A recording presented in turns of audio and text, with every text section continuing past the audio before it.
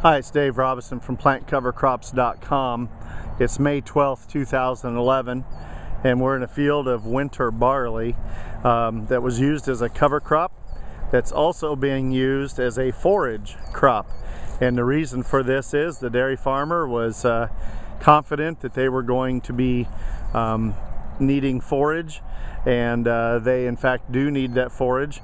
But the thing I want to note here is the fact that they've just got an absolutely beautiful stand of this winter barley. It's the variety is called Valor Winter Barley. It was licensed out of Penn State University where they did the breeding, and it overwintered here in central Indiana beautifully. One of the interesting things about this field is it was so dry last fall that when I came by here in late November, it was very difficult even to row the barley. This had also had radishes that were planted in it, but it was planted it was so dry after it was planted that none of the radishes came up. So that was unfortunate, but at the same time we've got just an absolutely beautiful stand of winter barley here. It's a multi-purpose crop. It can be used just as a cover crop. It can be used as a forage crop, and the other nice thing about it is it can be used as a grain crop and fed to dairy animals as well.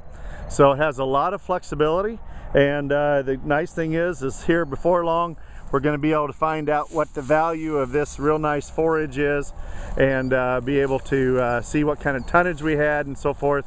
We know that in areas like see out here in this field that flooded and drown out, obviously there's nothing we can do about that. Any cover crop would have drowned out, any crop would drown out. The interesting thing about this also is, like I say, it's May 12th. Most of the corn in this area is being planted this week. In fact, saw many hundreds if not thousands of acres that have been planted the last day or two. So this did not set back the normal planting date, you might say, although this is not planted yet. It should be here in the next day or so.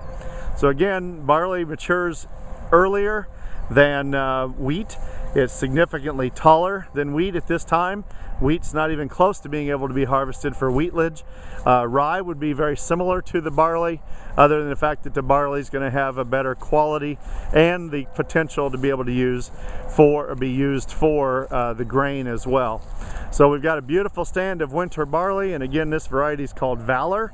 It's an awnless or nearly awnless variety, and it's something that I think can be utilized for a lot of dairies as a cover crop to help hold on to manure, and also to be able to produce either a grain or a forage or just a regular old cover crop that would be destroyed if they don't need the grain or the forage.